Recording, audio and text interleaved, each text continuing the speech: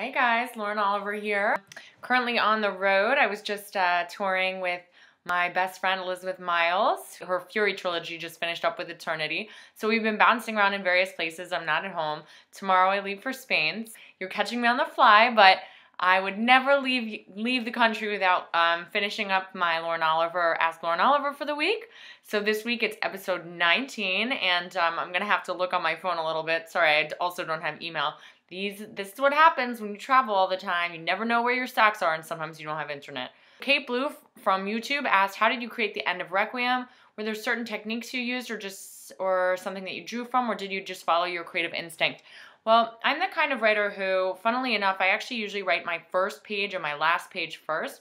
That was true when I did Before I Fall. It was true when I did Delirium. And actually, not only did I write the last page of Delirium first as I started writing it, but I actually conceived of the last page of Pandemonium and the last page of Requiem.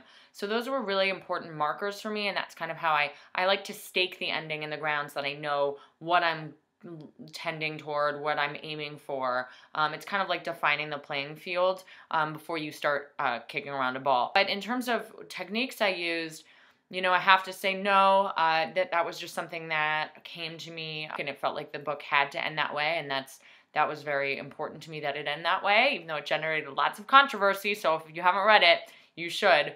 So I think that just came from, again, my creative vision for the whole book series as a whole. Ivan Valdez from YouTube asked, Alex versus Kent. You know, I'm gonna have to go with Kent, which is crazy, but only because Alex has had to deal with so much over the course of that series, so I think he'd be a little bit of a broken bird, whereas Kent just lives in the suburbs and he's like from a really happy family, so he'd probably be a little bit of a better boyfriend at this point. Cheermon Key XOX from YouTube, do you have any other hobbies besides writing and reading? Well, those are my two primary ones, so those are definitely how I spend about 90% of my time. But yes, I do. I love to cook. I don't particularly like cooking for myself, but I love hosting big dinners with all my friends, and I'm pretty banging at it too. Epic Reads from Tumblr, would you rather live in a world without Heinz ketchup or spend a year in federal prison? Pick one and tell us why.